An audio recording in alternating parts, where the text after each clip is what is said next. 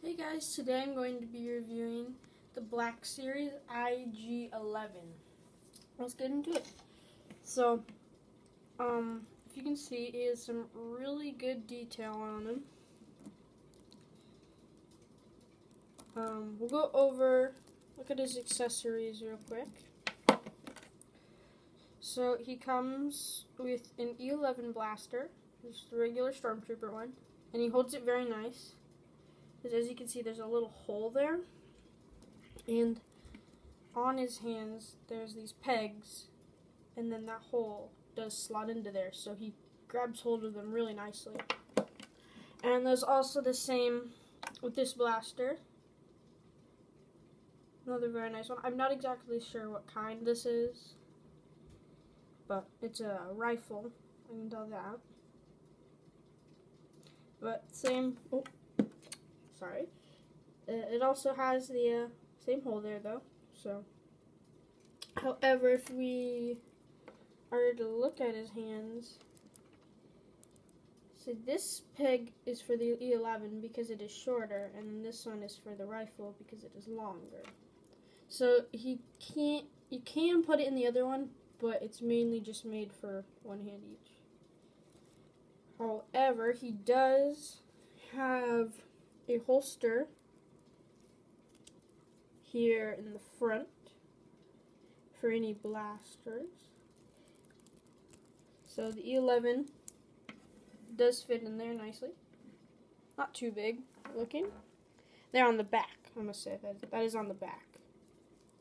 But you can almost, if you can get it correctly, you can almost have him grab it. You just have to try and position it correctly.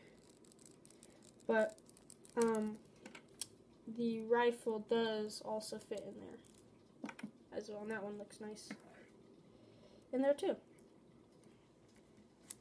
Now, I believe this is just a straight repaint of IG-88, sadly, so not really anything new from that, but only a swivel at the head.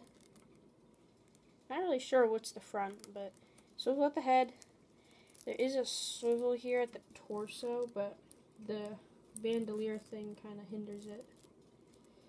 And then ball jointed here. Pretty good articulation. And elbows and no wrists. But if you look, the elbows, it'll focus. They're almost like rubbery. They have like rubber around them.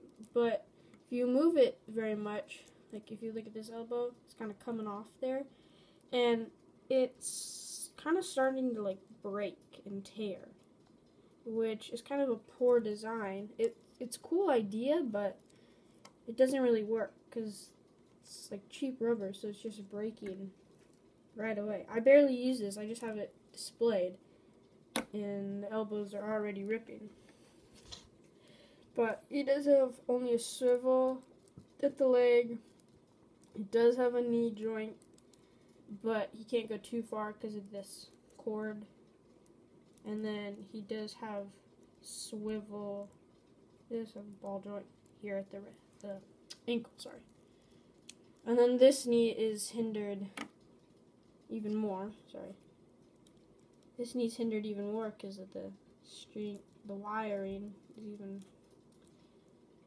more in the way, but it's not the best figure, I will say that. But if you want an IG-11, then might as well pick up for your Black Series collection. There are some better Black Series figures out there, but still, if you need one for like your Mandalorian collection or something, might as well pick it up, right? Well, thank you for watching. I hope I could see you again. Bye.